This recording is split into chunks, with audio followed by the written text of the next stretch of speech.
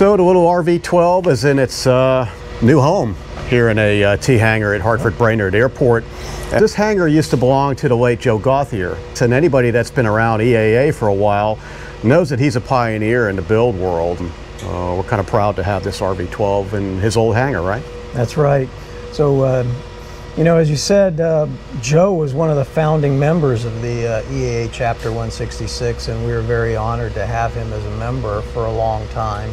And it was a privilege for me to actually be able to acquire the hangar from him once he decided not to fly anymore and sell his aircraft. And as you said, now it's going to be the new home for our RV-12, so we're really happy to have it here. You know, in the last video we did, we brought the aircraft over from, you know, its build hangar, which was Hangar 2 in Brainerd, and now it's in its new permanent home, and we still have a little bit of work to do with the canopy and the fairing on the canopy, but it's really mostly cosmetic work to, you know, to really take out any final blemishes on the fairing. But you know, it should be, all that work should be complete within the next week or so. Okay, so the next bit of work that we have, major activity on the aircraft, is actually related to the engine. So before we fire up the engine, this engine has been sitting in a crate for several years, so we want to open up the gearbox and make sure that there's no issues in there, so no corrosion, anything like that. So we have a mechanic scheduled to come in this week, open it up, inspect it, put it back together, and then the mechanic is going to help us with the you know, adding the oil, the radiator fluid, and then do the oil purge procedure. And then once that's done, we'll be able to actually start the engine, and the mechanic's going to help us with you know, syncing and tuning the carburetors to make sure it's running well.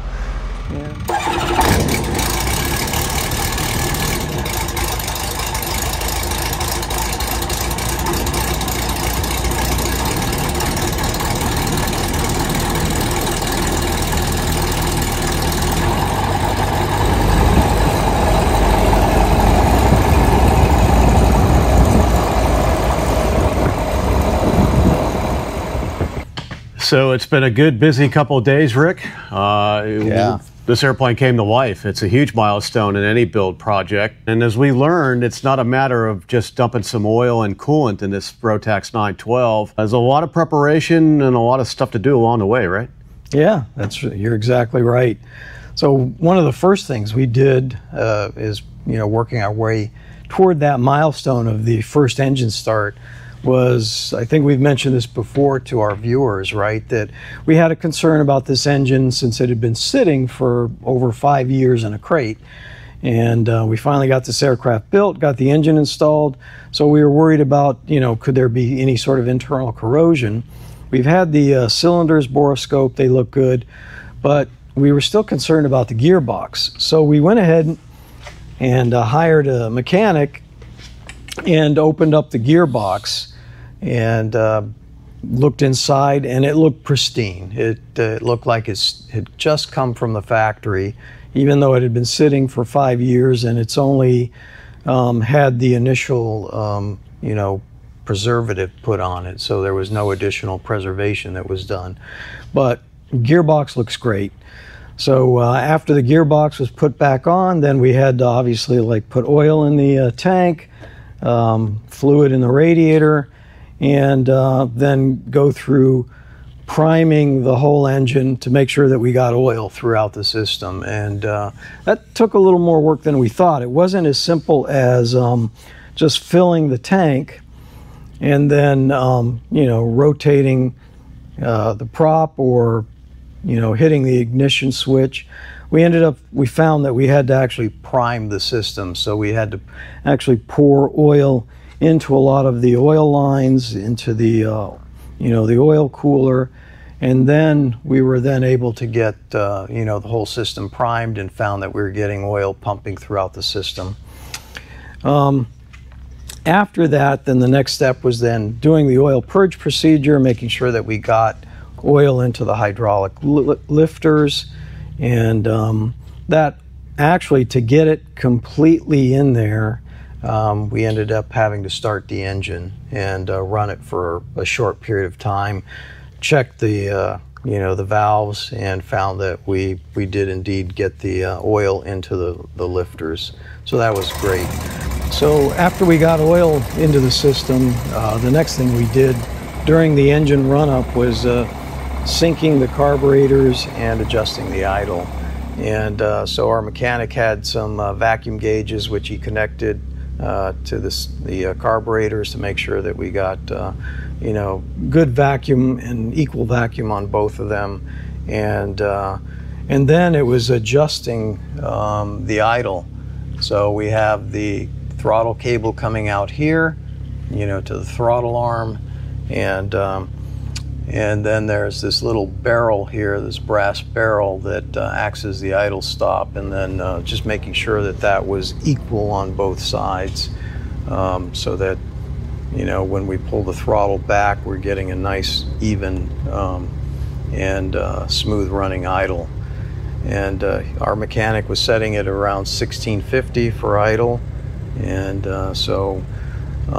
actually during the run-up, we found that these things might have slipped a little bit, so our idle dropped, so we'll have to make that adjustment going forward here.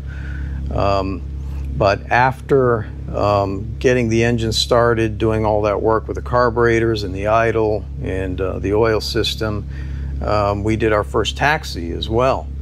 And what we decided to do during that was obviously the brake conditioning. So that procedure requires you to essentially get the aircraft out onto the taxiway, hold the initial part of the procedure is get the RPM up, and while you're holding brakes to see at what RPM you start slipping or creeping, and then you run up and down the taxiway at a good fast taxi, and you're holding the brakes and you're sort of burning them in, is I guess the way I would describe it. So you get up to a fast taxi and then you apply the brakes pretty hard, slow down but don't completely stop, and then keep doing that, and you do that several times. And then at the end of the procedure, you come back and then you run that check again where you're holding the brakes, and you push the RPM up and see at what point, at what RPM you get creeping occurring. And the intent there is to see that it takes more RPM during that, after the brakes have been conditioned, to actually get that creep. So overall, it was a good 2 days that we had, first working on the engine, getting it started, and then the next day we did the taxi test and the brake conditioning. But everything's looking good. We have found a few little minor things. Like I said, we still have to, we're going to have to readjust our idle. We found that we have a minor oil leak somewhere around the oil reservoir tank that we have to address. And I think that's probably it as far as what we found so far. So while the engine was running and we were doing the taxi tests and break-in, was a good opportunity to work with the avionics a little bit more. It's Garmin G3X Touch, and two of the major settings set up for that system is calibrating the magnetometer. And that's the heading sensor that's in the aircraft, and there's a procedure for that. Garmin makes it easy. It's all done via the software, but the job of the operator is to line the aircraft up on startward north and then run the thing around every 30 degrees, and the system makes its adjustments from there. And it's checking for interference, electrical interference, magnetic interference. And then the other calibration is for the ADAHRS, getting the right pitch and roll setting for the attitude display on a G3X Touch. So that all went well, and so that's all set. We've got a good avionics display on that big Garmin G3X display. Yep. And what comes next?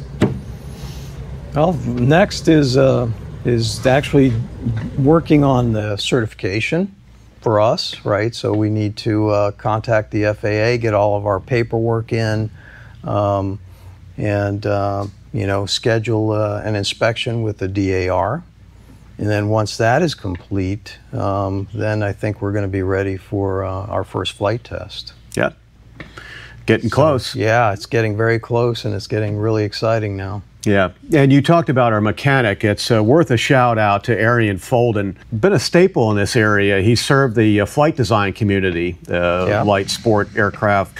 He worked for Flight Design USA in Woodstock, Connecticut. I don't know anybody in this area that knows Rotax engines better than Arian, and we appreciate his work and guidance along the way. And I recommend anybody setting up an engine for the first time to work with a trusted mechanic or shop. It's good for another set of eyes, and I think it really makes things go a little bit more smoothly. Yeah, I absolutely agree. He was an invaluable resource, right, for us, helping us out with this first engine start and then the oil purging procedure and everything. And then even with cabling and setup of running wires, he had a lot of great pointers for us. And so I would recommend that any home builder, when they get to the point that they're ready to start their engine, they reach out to an A&P that has experience with their engine, their type of engine, and get them to come out and take a look at it and help them with getting the engine started. Yeah, that's a good point. And we brought him in